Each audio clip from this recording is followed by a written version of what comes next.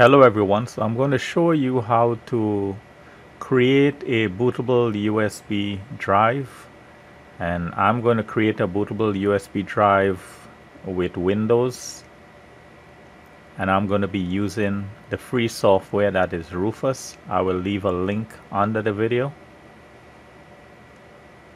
So on the RUFUS website, you need to scroll down to the download section, and this is the latest version, so I'm just going to click on it and download it.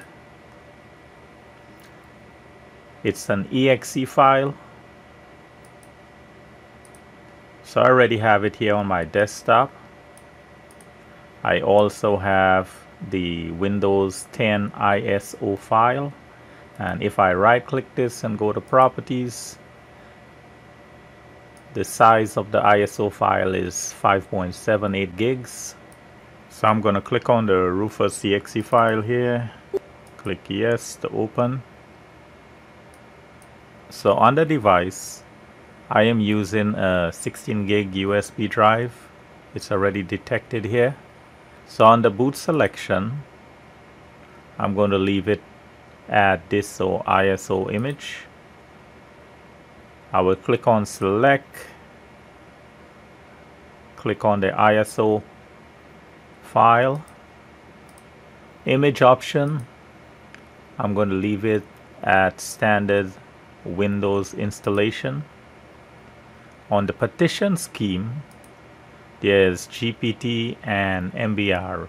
If I am using like an older computer and I want to use legacy mode, I will have to select MBR, but I'm using GPT mode, and it's set at UEFI. Now these also have to be configured in the BIOS of your computer. The volume label, you can change this. I'm just going to type Windows 10. I'll leave the file system at NTFS, and you want to make sure quick format is selected here. And when I'm ready, all I have to do is click on start. It gives a warning that all the data on my USB drive will be deleted. I'll click OK, and it's creating that bootable USB. It's going to take a few minutes for this to be completed.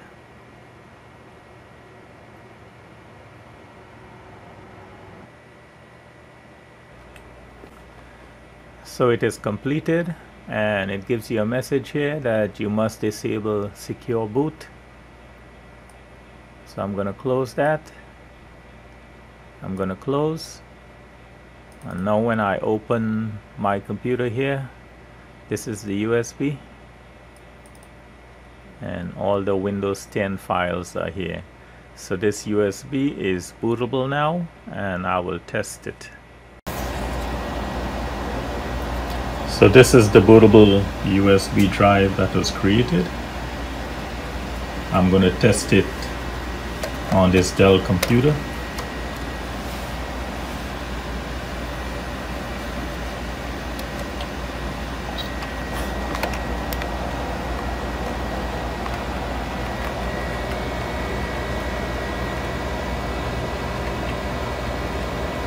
First, I'll go into the BIOS.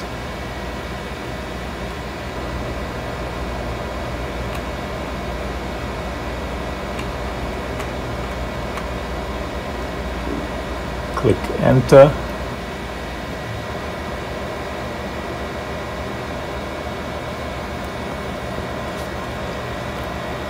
So this is the Dell BIOS.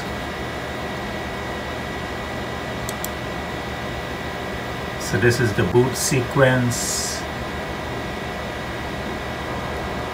and as you can see, this is the USB drive. It's already detected, and so the boot list option is set at UEFI. Now this is secure boot.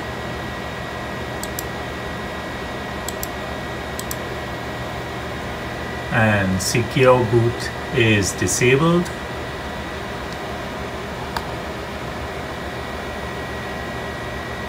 So I'm going to exit the BIOS and boot with the USB.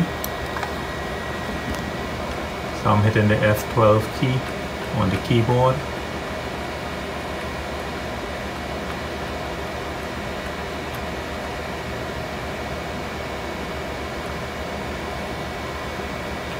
So I'm just going to go to the USB.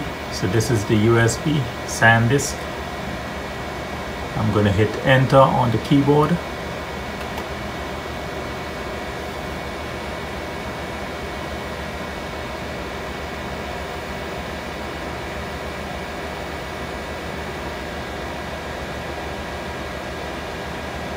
So it's booting up.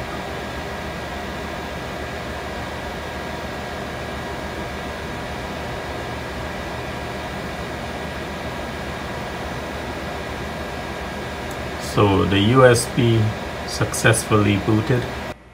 So I thank you for watching. I hope this video was helpful to you and I ask you to subscribe.